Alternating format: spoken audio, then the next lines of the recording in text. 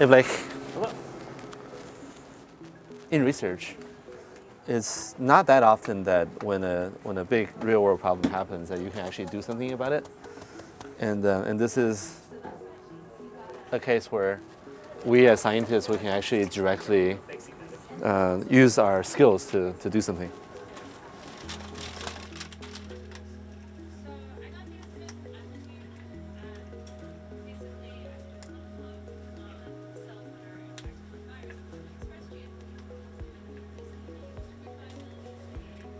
I think it was after seeing some of the news coverage that the virus is really spreading, and also seeing that there really is a deficiency in tests. We know what we're looking for in these viruses, but we just need to figure out the right combination of things to put into the reaction, and that takes a little bit of time. Hopefully this will really help people. All right.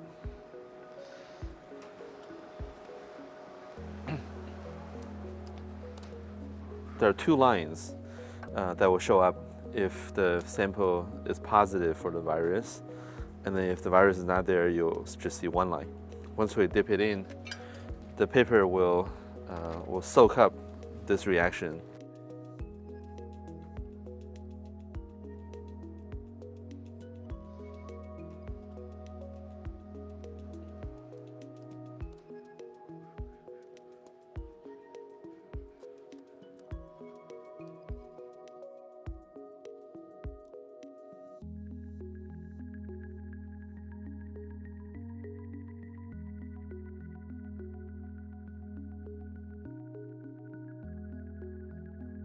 If you see a problem out there, and then there aren't readily available solutions, but what you know and what you have done can potentially help, then I think it's important to try.